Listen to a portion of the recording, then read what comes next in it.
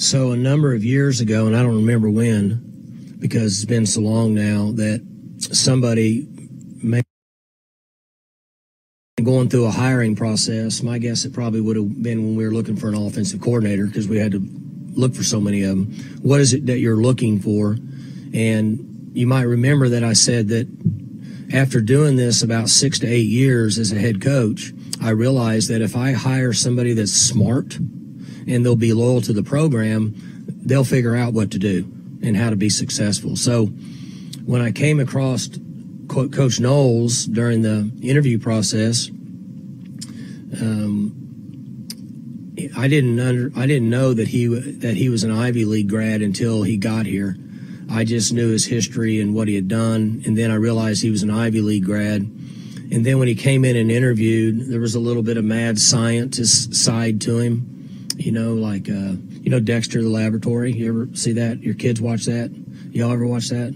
That kind of that side to the of him. And then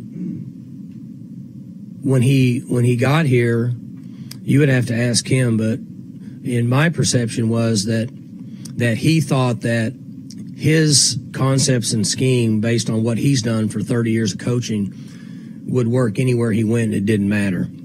And I think he realized in the first year and a half or 2 years that wasn't going to work in this league when we had all these NFL quarterbacks. So he's transitioned into a different concept of what he feels like gives us the best chance to have success. But where he's made the most strides is he's a veteran coach that's still willing to change. And you don't see that a lot in our profession. Guys that have been doing this at our level for a long time, most of them don't want to change who they are. They want to try to change the people they're playing, which is not going to happen anymore. Coaches are too smart for that. So he's highly intelligent and pretty low key to himself, goes in his office, closes his door, keys are hanging in the keyhole, and then he'll come out 4 or 5 hours later with a plan that he thinks is good, gets with the guys, and they mix and match and get together, and then he calls his plays.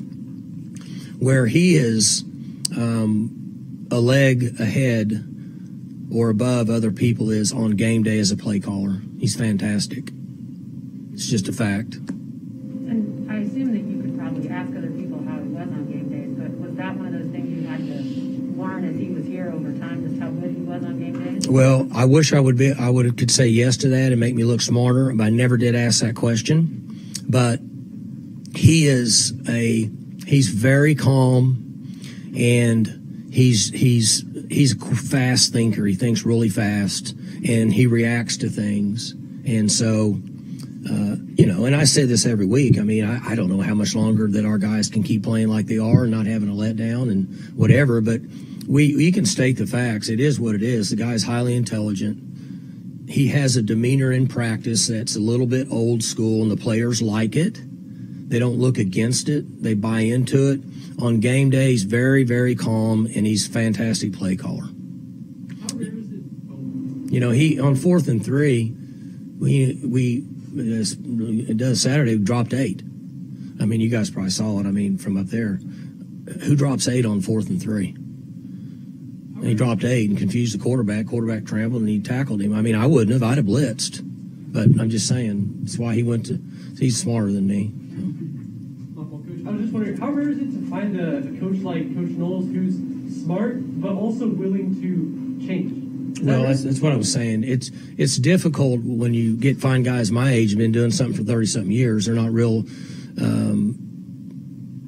They're set in their ways, let's put it that way. So his willingness to look in the mirror and what philosophies are, and then say it's probably not going to work.